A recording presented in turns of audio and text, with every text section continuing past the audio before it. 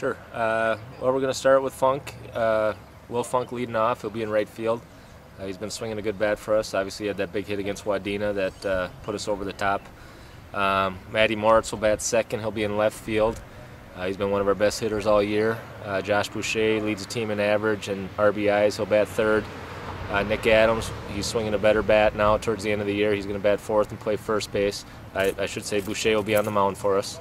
Batting fifth will be Pat Knobloch. We added him. He's coming back from a foot injury. He's still getting used to being in the box, but his swing looks good. He'll play shortstop. Nate Mettenberg will hit sixth.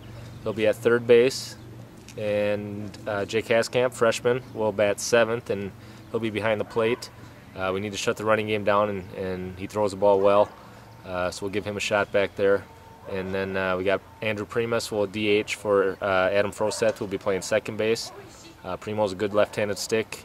He's been putting the bat on the ball, and that's what we need. We need to put the bat on the ball, put the ball in play, put the pressure on the defense. We really have to keep our strikeouts down and put the pressure on them to make the plays. And then batting ninth will be Dylan Cohorst. He'll be in center field for us.